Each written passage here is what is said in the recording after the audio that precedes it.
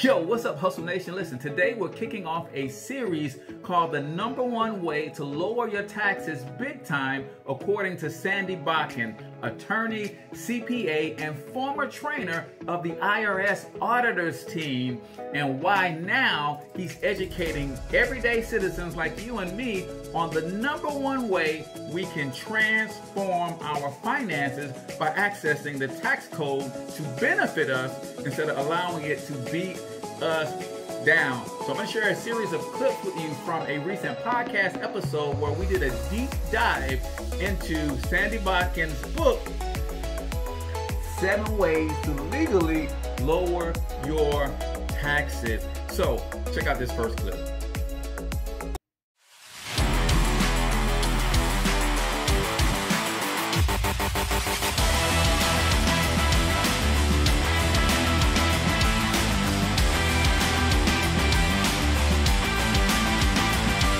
But you've got to overcome fear if you're going to win. He starts this thing out saying that everybody needs a side business. Everybody needs a side business.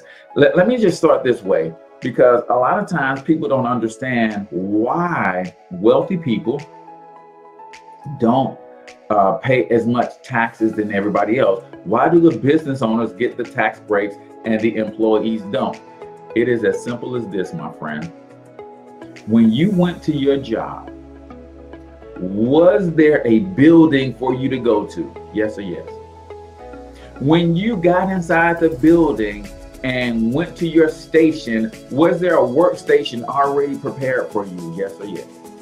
If you were in sales and you got into selling, was there a telephone or an internet and computer already set up for you to reach out to your clients and call your prospective buyers? Absolutely. See, the reason that employees do not get the tax breaks is because, I hope I can say this and we can still be friends, right? The reason employees don't get the tax breaks is because employees don't bring nothing to the table. Now, I'll let y'all digest that for a second, because it's hard to hear. What do you mean, Cortez, we don't bring anything to the table? I'm bringing my talents, I'm bringing my blood, my sweat, my tears, I'm bringing my intellect.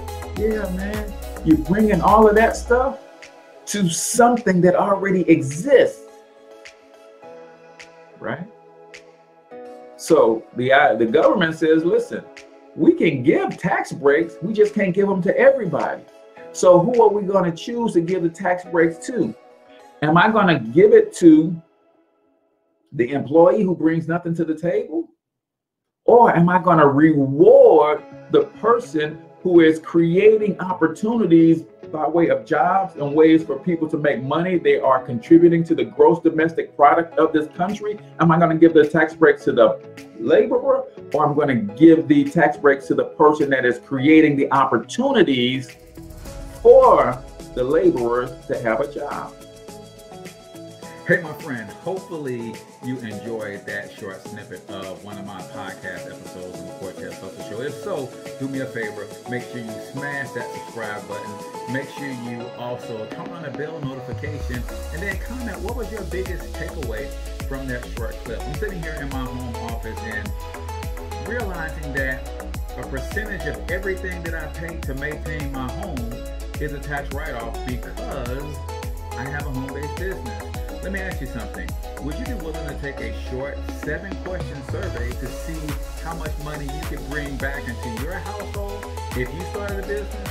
If so, I want you to click on the link in the description. Just answer 7 simple questions and it'll give you a pretty good estimate using the IRS's own calculator as to how much money you could be overpaying in taxes every single month.